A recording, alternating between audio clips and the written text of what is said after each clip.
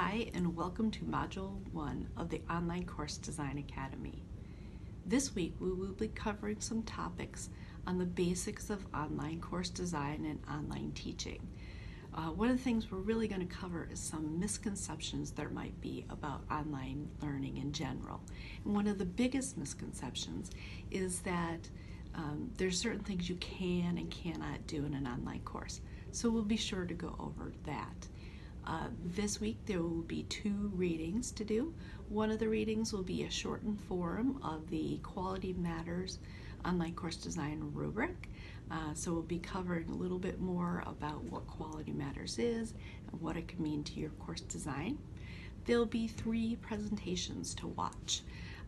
They're short presentations, but they'll be on some of the basics, again, of online teaching and online course design. On Tuesday, I'd like to invite you to our live session. It'll be online, but it'll be live from 12 to 1 o'clock.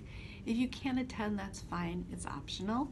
And there'll also be a recording available to you later so that you can always go back and review that.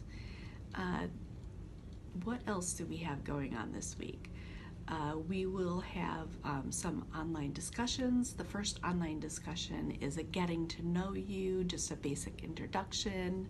So make sure you check out that fairly early. We have 2 discussions that have to do with the content. One is the models of online design, and one is online support here at NIU. So please participate in all of those discussions and make sure you check out the due dates. The discussion due dates will typically be Thursday at midnight for your initial discussion, and then follow-up and responses to your classmate by Sunday at midnight. Finally, we will have a reflection journal. You'll be doing a reflection journal entry every week, and again, that will be due Sunday at midnight. So if you have any questions, just let me know or post something in the discussion board, and I'll be sure to get back to you. So this is exciting. This is our first week.